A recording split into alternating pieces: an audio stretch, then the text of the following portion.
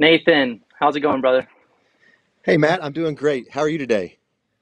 I'm doing perfect, man. Thank you so much for being here. We're super stoked to be able to talk with you and kind of other people as we walk through this whole series, man. But it's going to be really cool just to hear from someone who, like I mentioned before, is just serving faithfully week in and week out at their local church to kind of get a peek behind the curtain of, what that looks like for you.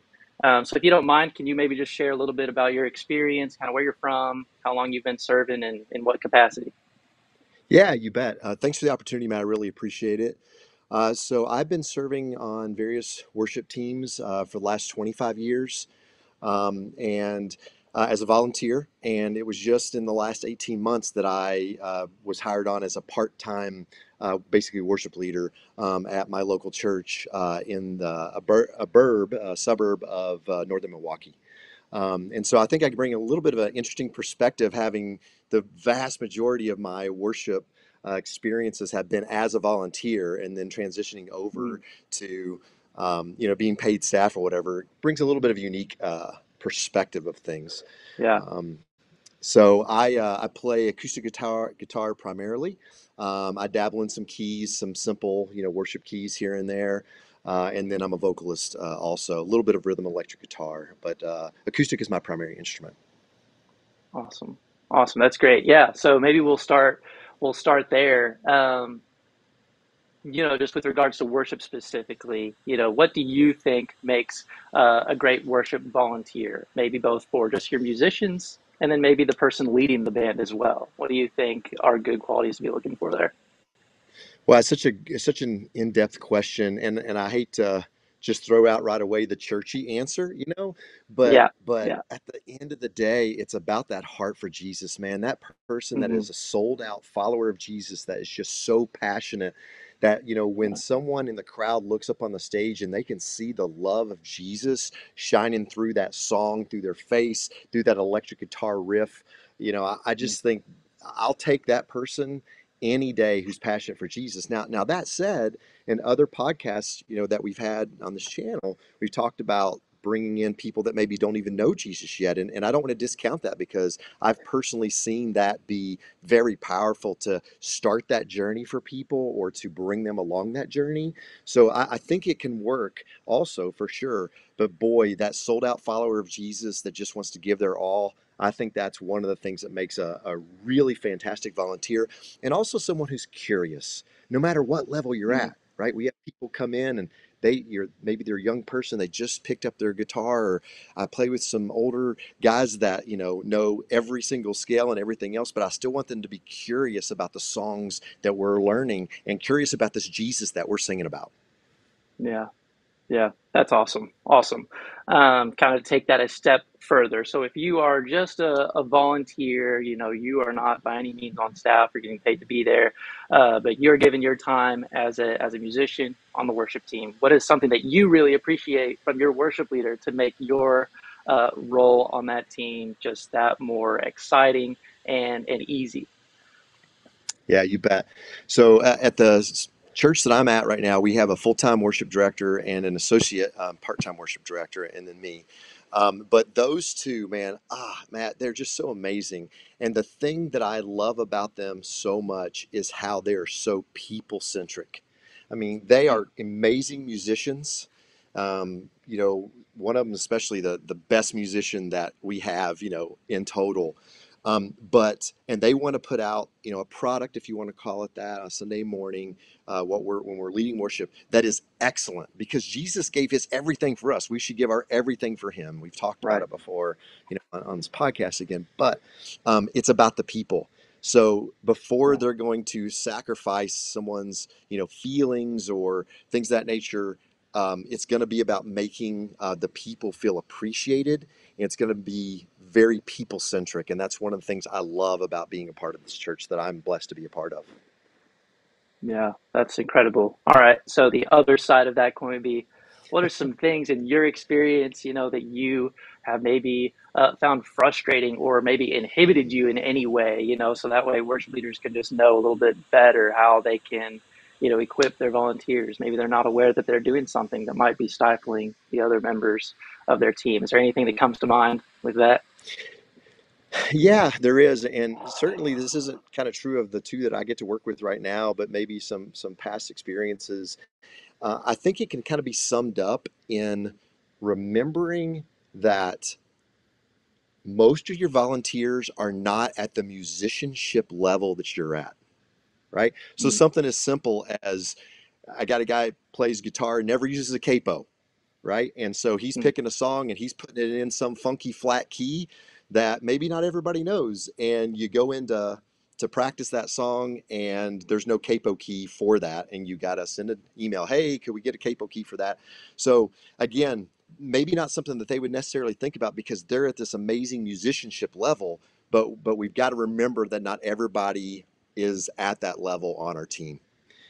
The other thing is to remember that we as volunteers, we don't have unlimited time. So I'm a engineer by day, work a lot of hours, and finding the time to rehearse, especially with travel, can be a little bit difficult.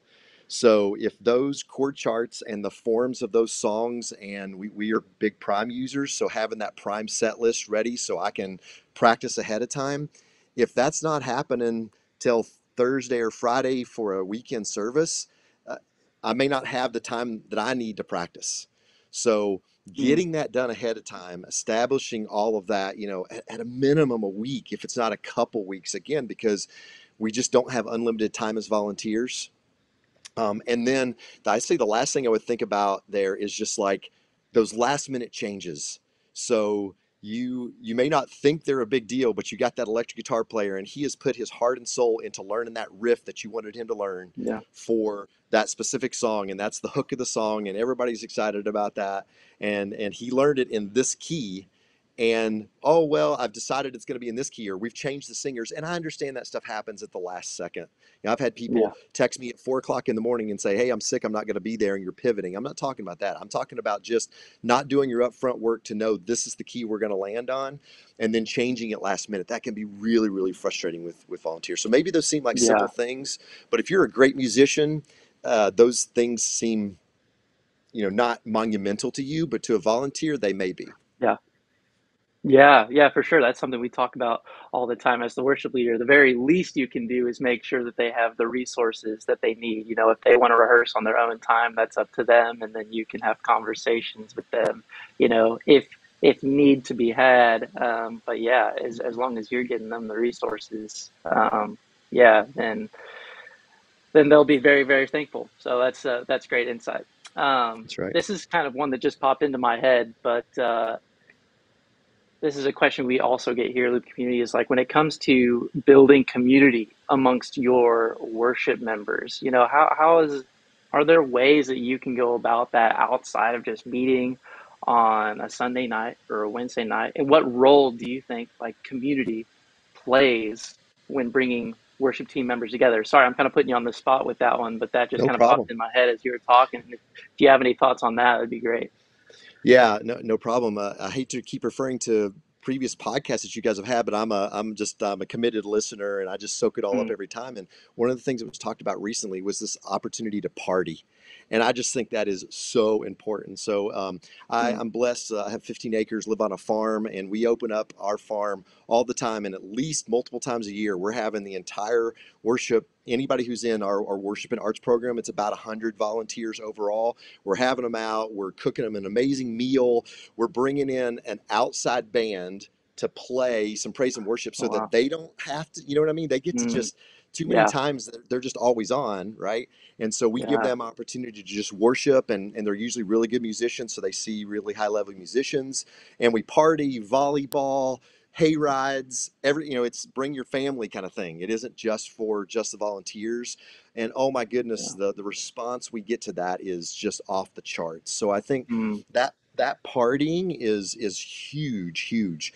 The other thing that we've adjusted our timing, and we do Sunday only rehearsals um, at the campus that I'm involved at, and so that means we got to start pretty early on a Sunday morning. But we yeah. purposely do that to get through everything and then have what's turned into be a really sweet devotion time. What can I be praying about? What can we be praying about as a team? And then remembering, hey, your kid was struggling with that test, how did that go? Or, just Yeah. remembering that being in community and really listening to people. I send out an email right after I send out the email that says, hey, your forms are set, keys are set, all that stuff. I send out an email separate right after that saying, what can I be praying about for you this week? And just having that connection with them about what's going on in their lives and truly praying about that, I think that really, really builds connection. Yeah, that's terrific.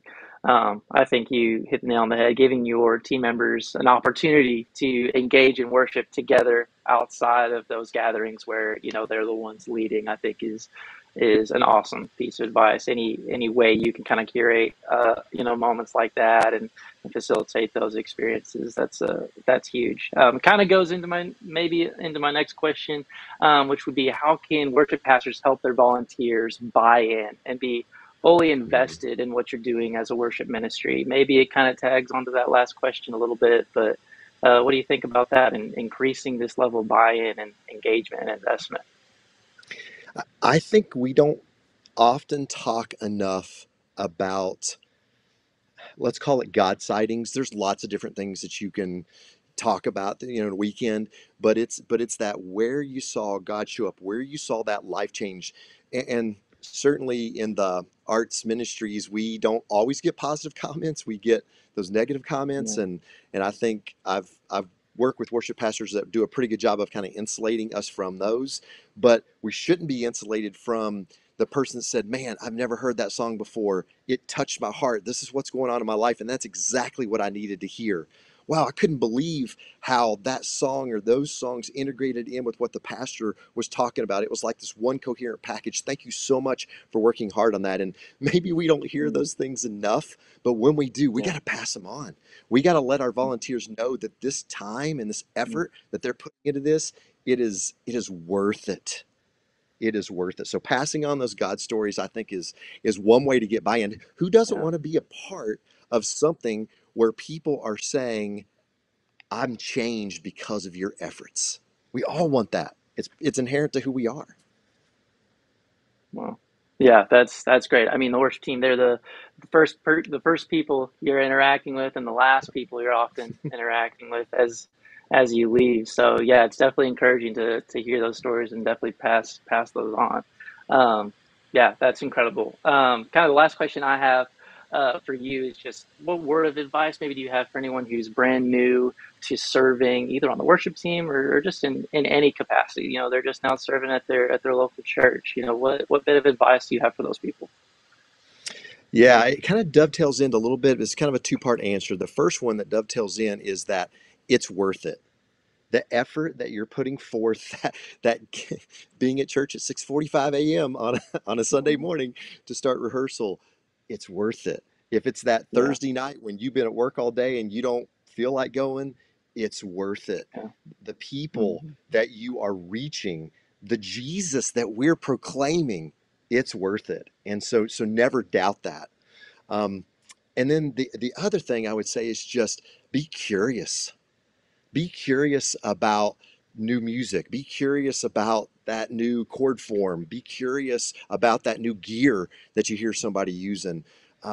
And that makes it exciting. That makes it not the yeah, mundane. And then the last thing I'll say, I said two, but I'll say three things. The last thing I'll say is that be a blessing to your worship person. Yeah, maybe not all churches is it a paid position, and you say, well, that's their job and whatever. But it's a tough job.